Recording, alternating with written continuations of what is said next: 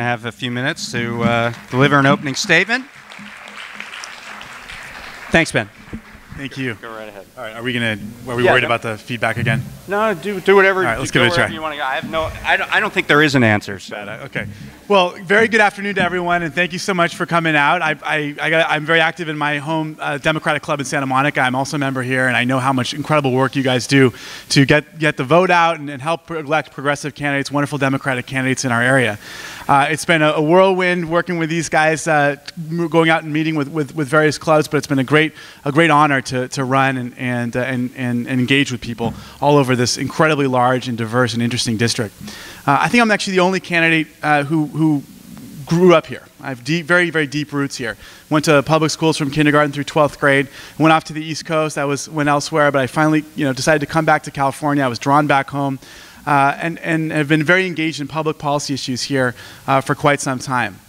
I grew up in a very special environment. There was a period of time in California where we had this California dream where there was job growth, where there was economic prosperity, where we had truly invested in all the great public infrastructure and a really strong educational system.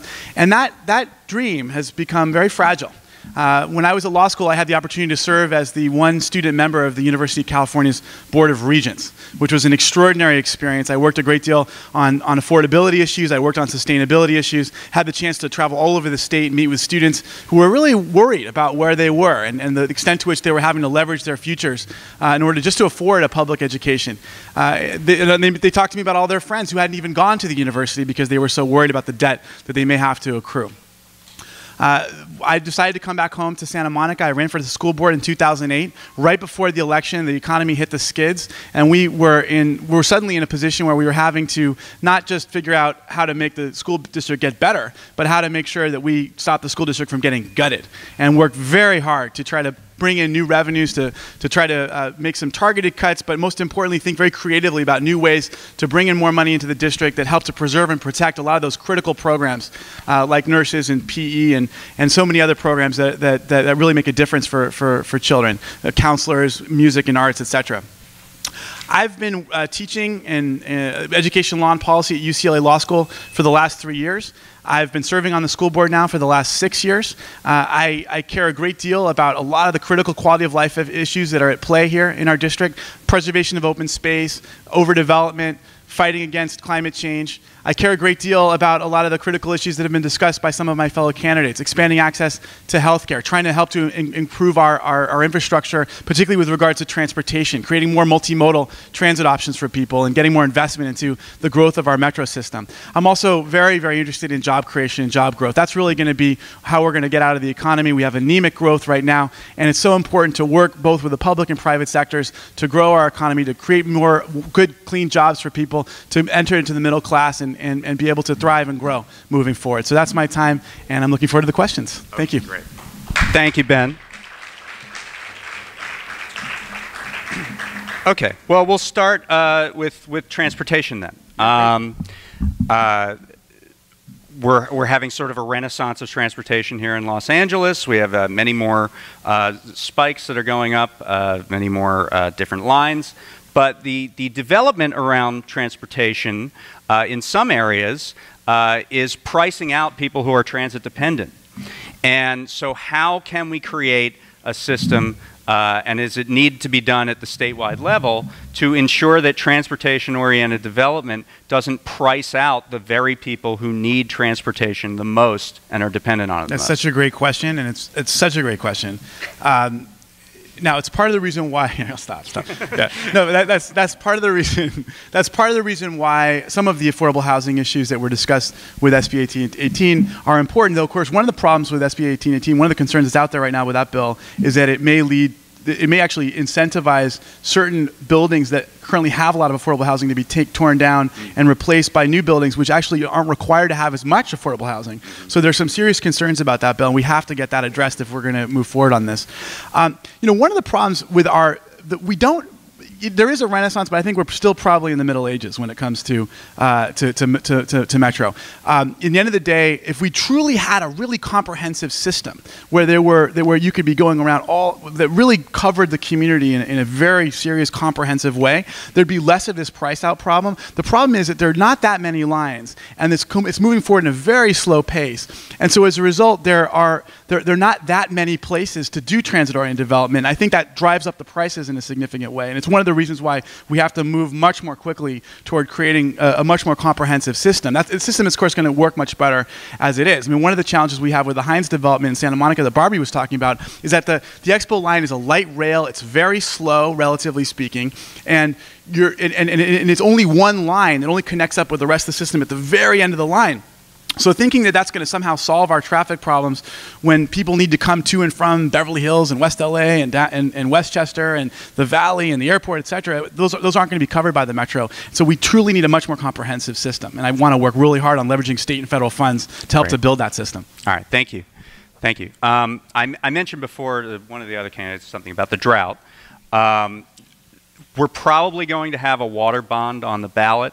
The governor has this idea for tunnels under the Sacramento Delta. Do you support the governor's program? And if not, what does need to be done in terms of water management to ensure equitability for all areas of California? Yeah, tough question. So I think that I need to learn a lot more about these tunnels. I've been reading quite a bit. I don't fully support the governor's proposal because I am concerned about some of the major environmental impacts that are associated with the tunnels, both in terms of the ecosystem and the fish that get pulled in. So I think it's a very problematic proposal from what I've seen.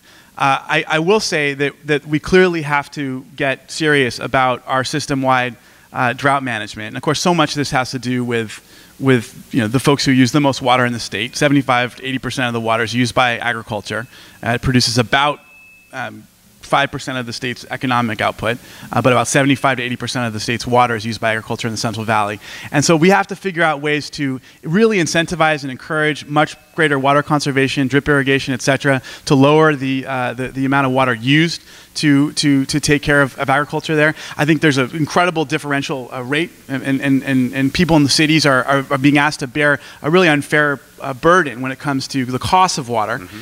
I also think there's an incredible piece in the LA Times about a week or two ago about some of these gold rush era water rights, which incentivize all the wrong behavior. There's certain areas that are trying to sluice off as much water as they possibly can, because if they don't use all that water every year, that will lower their own rights to water in the years forward. So it's almost like government agencies that sometimes try to zero out the budget and buy a bunch of new chairs that they don't need just to be able to retain their allocation for the next year. So we have to close that, and that's going to take some really tough bargaining within the legislature. But those kinds of things need to happen. All right. Also another thing I mentioned earlier was this structural revenue gap that's coming like a freight train once Prop 30 expires.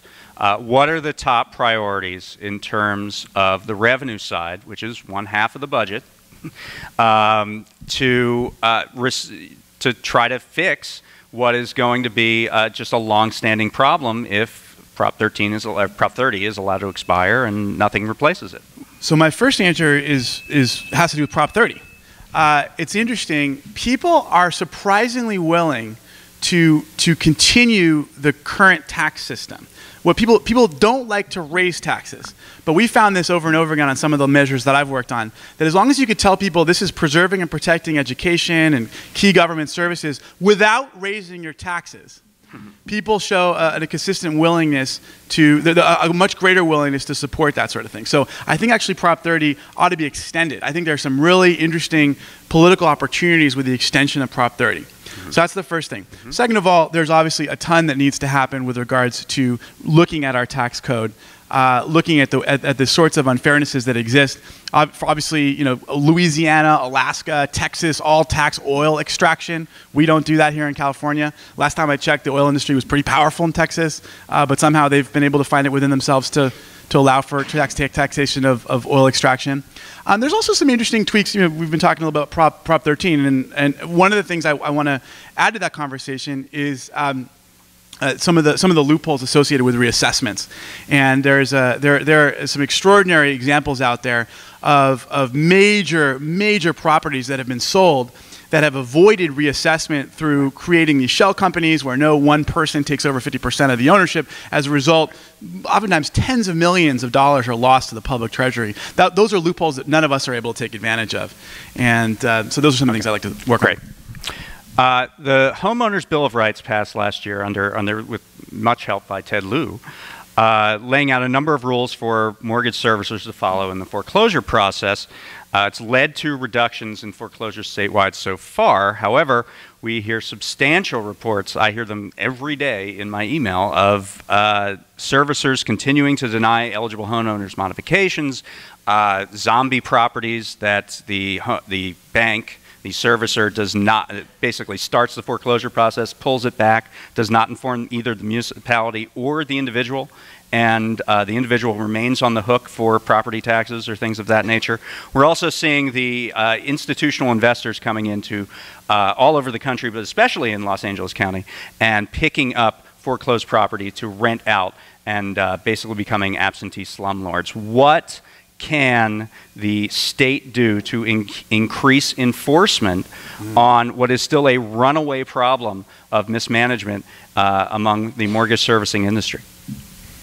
Wow. Well, clearly, the Bill of Rights needs to be better policed, better enforced, and we need to make sure that we're putting pressure. So one of the roles that we would have as a legislator, it would be to put a lot more pressure on the administration to take these folks to task, make sure they have the resources they need, but also that they have the legal levers and enforcement mechanisms they need to really get to the, to really hold people accountable to their current responsibilities.